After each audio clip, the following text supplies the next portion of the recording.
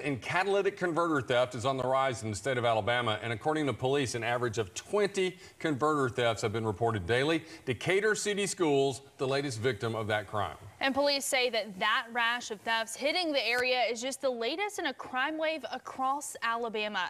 And News 19's Archie Snowden joins us now in the studio. Archie, you've been following this story. Absolutely, Madison. And the theft has been going on for years, but the city of Decatur has been the latest hotspot. Now, depending on the vehicle, the theft will fetch more than $350 for each converter. But if it's stolen from your vehicle, it can cost thousands of dollars to replace it.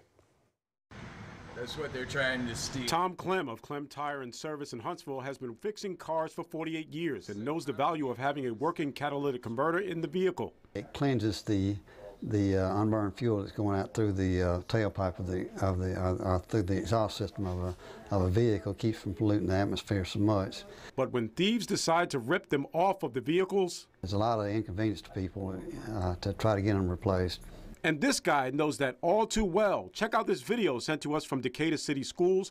In broad daylight, this wayward technician scaled a 7-foot fence to steal catalytic converters from the school's system vehicles. The suspect, according to our video cameras, were underneath each vehicle about 30 seconds.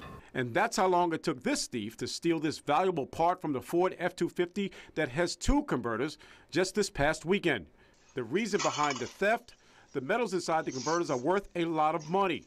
The catalytic converter is designed to break down pollutants in a vehicle. The metals, palladium and platinum, is what makes the converter so valuable. We've noticed the rash of thefts. The one Saturday was several businesses around us.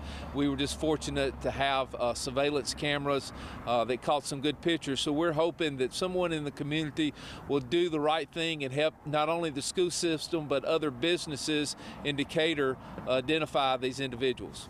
Now, our authorities say to try to get a license plate number etched into the catalytic converter to try and park it well in well-lit areas and install an anti-theft device on the converter to help foil that theft.